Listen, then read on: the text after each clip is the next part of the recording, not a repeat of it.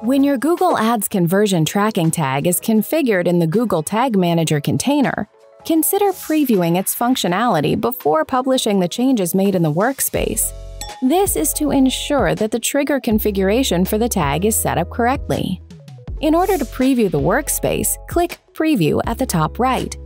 When redirected to Tag Assistant Companion, you'll be prompted to enter the web page URL you wish to preview.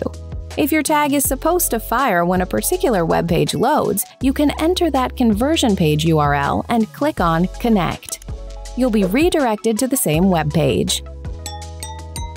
When the web page window fully loads, you can go back to Tag Assistant Companion and select the triggering event from the summary log on the left.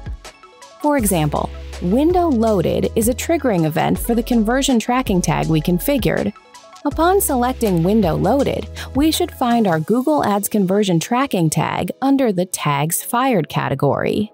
To view the tag details, click on the tag and cross-check the conversion ID and conversion label by clicking on Show More if required.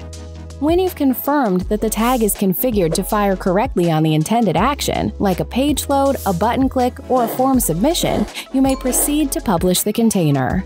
Go back to the Google Tag Manager ad, then click Submit at the top right.